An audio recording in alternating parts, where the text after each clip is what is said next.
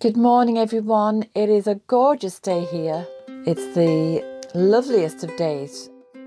And I just thought to myself, it's a lovely opportunity to get out and cycle over to the graveyards because we're only about 10 days away from Samhain, otherwise known today as Halloween. But Samhain is the old, ancient, traditional name of this festival at this time on the wheel of the year. In the Celtic calendar, Samhain is the new year, but it's also the time when we remember our ancestors, our grandparents, and all of those who've gone before us.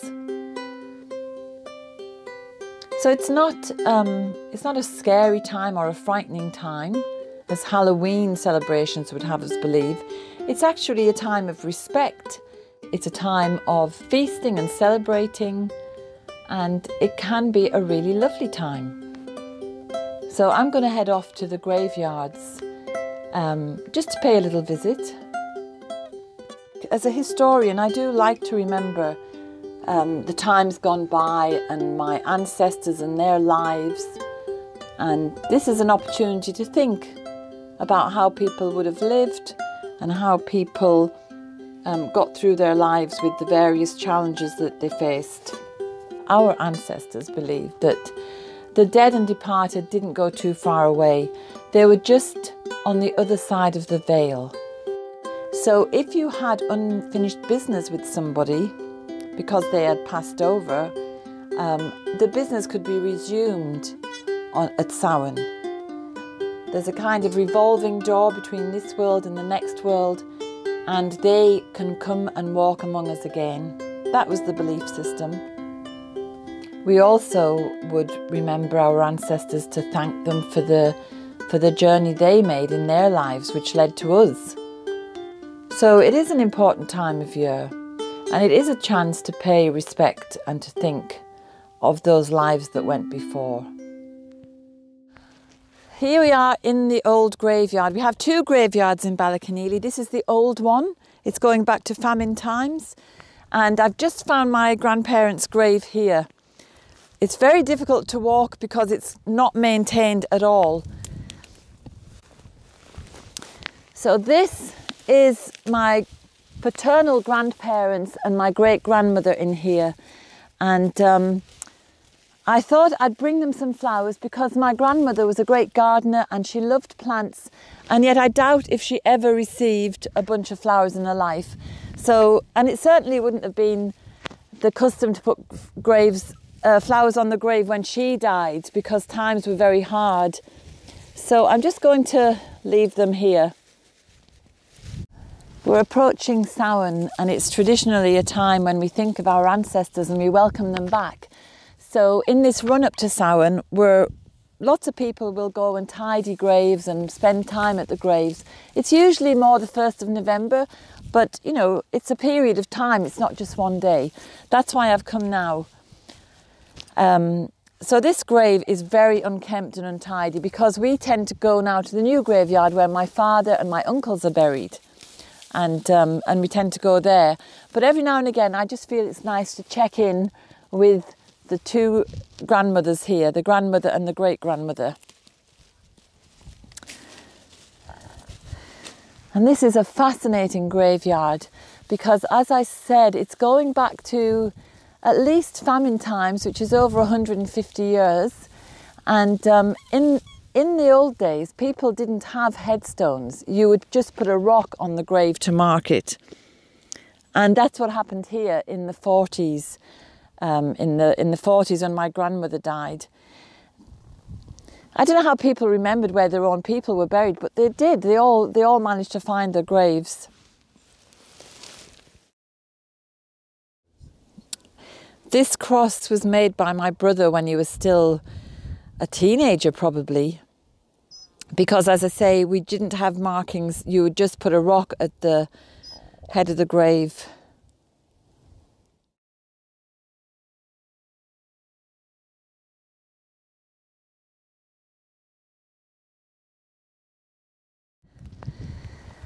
I was doing a survey of the graveyards a few years ago, and I began to wonder, well, where are my great-grandmother's family buried?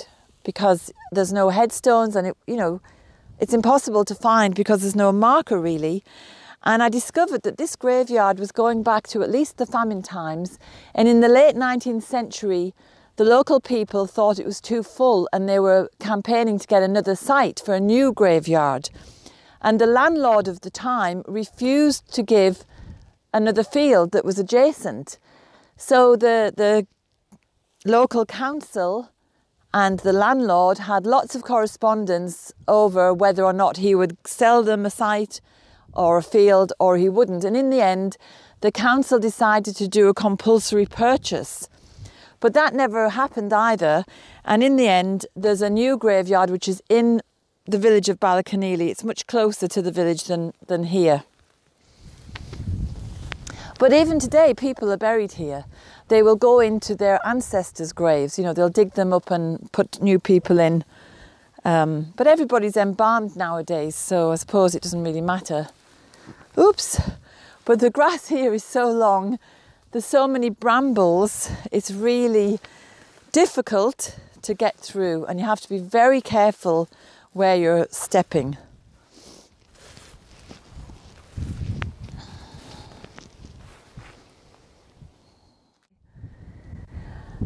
When you're looking at the gravestones as well, you can see that there are trends and fashions. There's lots of old Celtic crosses. There's lots of graves with little crosses on the top. And then you get these much more modern slab stones that you can see, 2002. As opposed to 1921 next to it. It's really interesting. It's incredible really to think that even something like a gravestone has its fashions and trends. And when you come across big rocks like this, I wonder, was that somebody's marker one time?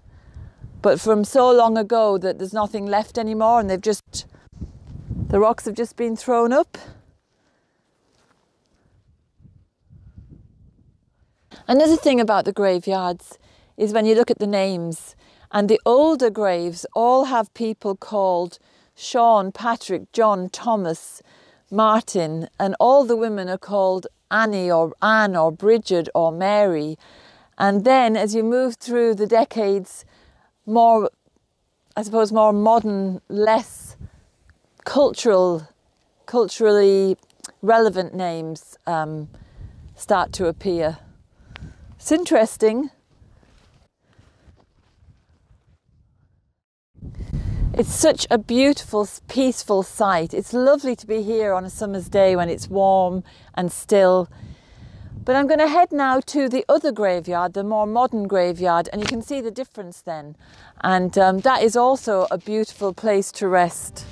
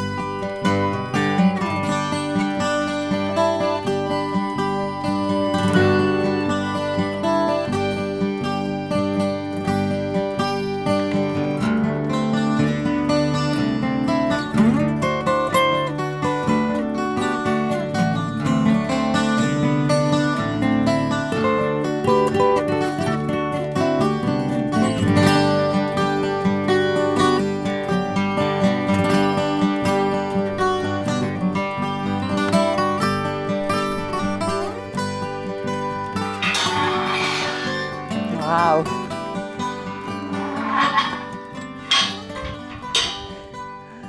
So this is the new graveyard. And look at the view, isn't it fantastic? Wouldn't you love it if this was your last resting place with a view like that? It's amazing.